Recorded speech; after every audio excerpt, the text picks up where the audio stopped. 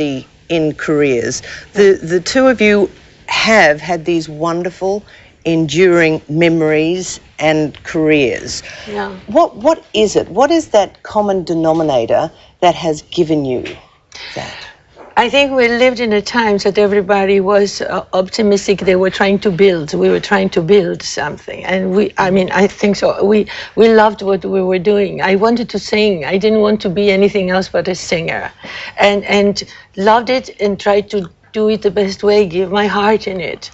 And I always did that until today. I just learn. I'm curious. I'm learning more and more every day. But we have such a youth. I agree with every word she says. I mean, it's the curiosity that drives you, and it's the will to give yourself and to do that, nothing else. Yes. I mean, I don't want to do anything else. I want to be an actor and to entertain people and to give them a good time and to be able to sing to them.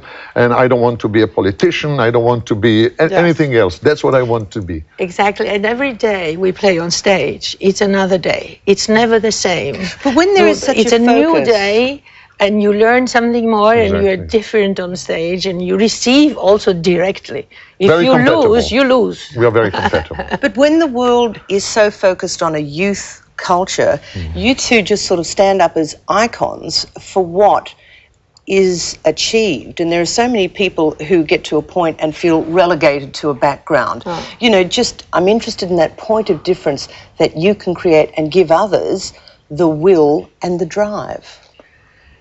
Yes. Well, okay. Should I? Okay. But what I want to say is that when I was younger, I listened to the older people that were singing, the previous one. I learned a lot from them.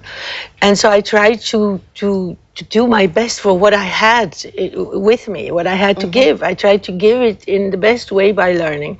Today, I learned from the young people also. Sometimes the things I shouldn't do. But I learned from the young people. And this is what I think what keeps us going. It's the interest in what we love. Is it? Well, I mean, I'll take a different angle. I mean, not that I disagree, but I'll just bring a different angle. I mean, when I did Fiddler first, I was 30 years old. And I had to play an older man, which I then said, well, he should be 50 or 55, which seemed to me very, very old. And I had to learn how to close muscles and how to give the posture, the silhouette, the right silhouette for the part, and so on and so forth. Now it's much easier for me to play the part, and I don't have to pay attention to those trivial things that I did, and I feel that I'm much freer now to play the part and to play the emotions and to play. And I'm very experienced with what does it mean to give your daughter to another man who comes along, when at that time I had to imagine what it meant. I had a daughter 4 years old, and I had said to give. When I sang then, "Do you love me?" And my wife answers, "After 25 years, you ask me if I love you," and I thought, God, 25 years? People are married 25 years. That's a lot, isn't it? No, 25 years. I mean, and I've been with the same lady now for almost 50 years. So 25 years, it sounds to me like two youngsters. And 30 years, you just recently got married. Yes. So the two of you do have a lot in common. Yes, absolutely, yes. 30 years together, yes. Well, what a pleasure it is to have two wonderful international performers of such stature sitting together and enjoying each other's company and talents. It is really wonderful, and we appreciate your time. Thank you very much. Now, of course, Nana, you're going to stay with us because I'd love to have a bit more of a chat with you. That's later in the show. We'll be happy to say a little bit more, yes. Wonderful. Nana, I won't be able to join you when you will have the interview because I have to run to rehearsals. I know, thank you. And good luck as always. Thank you very much, Nana, and I'll tell Nahum, yes. Thank you very much. And of course, let's not forget, at the Capitol Theatre, 22nd of September, Topol Fiddler on the Roof. Thank you very much. It is such a treasure. Thank you. Good morning. Okay, we've got more coming up. Of course, the world of show business. Peter Ford will join us from Melbourne. But next, some of the best looks for the warm summer weather ahead. Stay with us. She's so fine. She's so fine. Wednesday on... Welcome back to Mornings. Nana Mouskouri is one of the world's biggest selling female recording artists with over more than 350 diamond, platinum, gold records to her name. A phenomenal career, especially when you consider Nana was born with only one vocal cord instead of two. So I'm delighted again this morning on Mornings to be joined by the Greek songstress herself, Nana. Welcome back. Thank you very much. And could I just say a special thank you for joining in the conversation with Topol off the top of the show. I enjoyed it very much because I had really the chance to meet him in the late 60s, 70s in London, and I admired him very much. It was wonderful to see him again. Absolutely, yes. I mentioned in the introduction that you were born with one vocal cord. Perhaps you could explain that. Yeah, well, in fact, it's not one. It's one that functions the right way. The other one is thicker. I have two, like everybody. The only thing I have one of the two cords which functions very hardly. And so I learned since I was very young. You know, I realized that I had the first problem with the doctor, that I had to work out to make my voice sound normally, because it does not vibe the same way. One is thicker than the other. The one vibes normally when you sing, you breathe.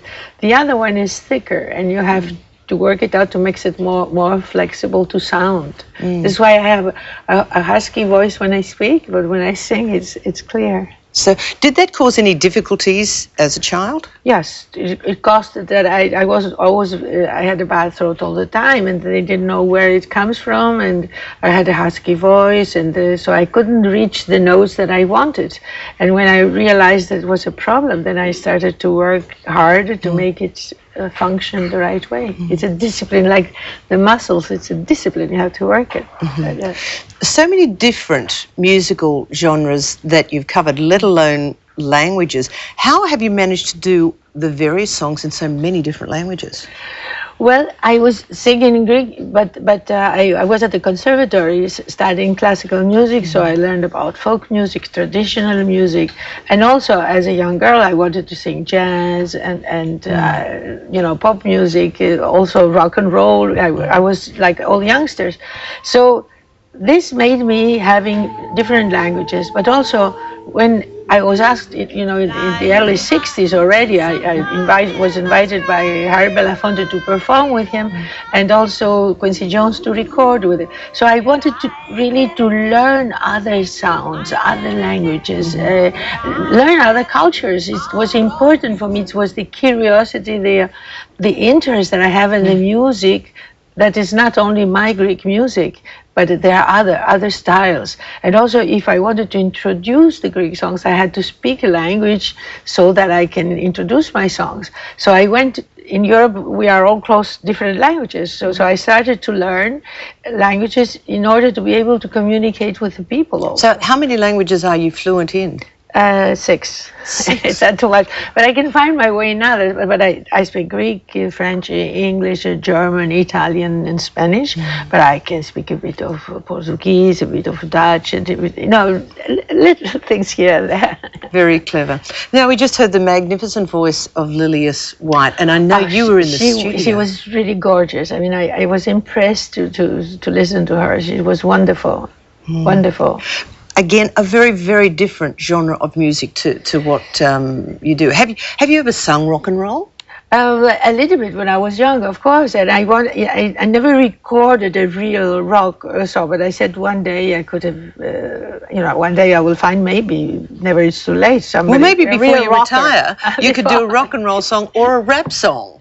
Well, rap, I remember Ella Fitzgerald rapping so beautifully, you know, but I don't think I could do it, because I'm not so much into it. You have to be also honest with it, you know. If you don't do it right, it's better not to do it. So I don't think rap, but rock, yes.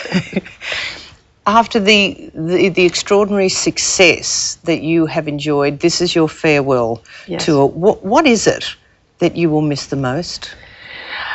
I think I will miss most the audience, and not only the applause. I mean, the applause is not so much, but it's this warmth that you feel at the end of a concert. You see some people cry, some people laugh, and this warmth that you feel inside, that you have shared so many emotions with these people, and that because of them I have been around. Because if the audience does not like you, you don't stay. You know, you may say that you're the biggest, the greatest.